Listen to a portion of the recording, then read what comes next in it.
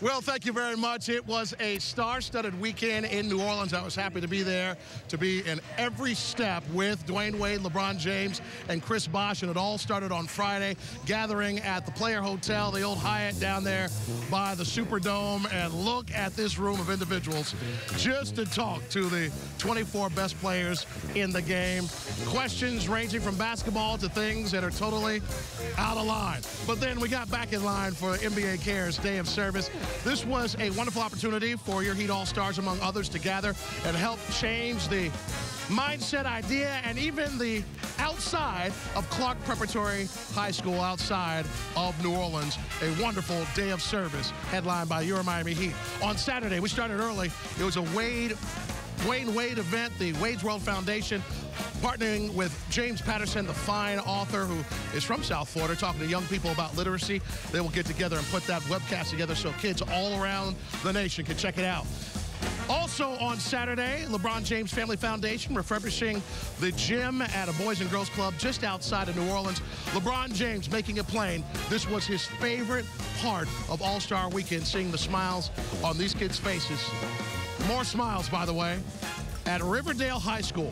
Dwayne Wade and Gatorade getting together for a surprise locker room makeover for the boys basketball team.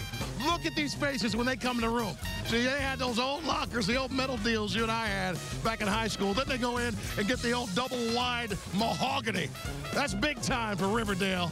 Congratulations to them. Great job by Dwayne Wade and Gatorade getting together for that. And then All-Stars Saturday night. And guess who's a champ all over again?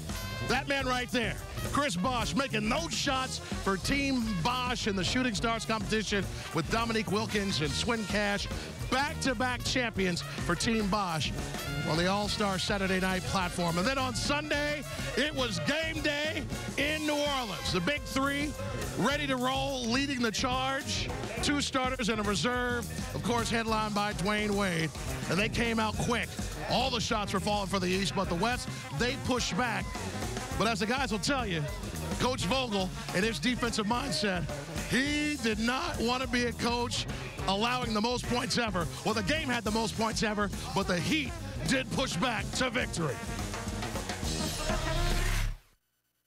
Coach Vogel's a defensive-minded coach. It'd be the same with Slow, man. And, you know, he was like, you know, we on pace to give up the most points in All-Star history, not on my first time coaching an All-Star team. So, you know, we made it a point to just try to get some stops, man, in the 3rd and 4th quarter. We're just like, look, all right, they've been kicking our butts the past 3 years. Like, I know it's All-Star game, but we need to win. Like, let's win. The performances, I mean, obviously Kyrie had an unbelievable performance, but Melo had an unbelievable performance as well. And, you know, just to be a part of it was cool.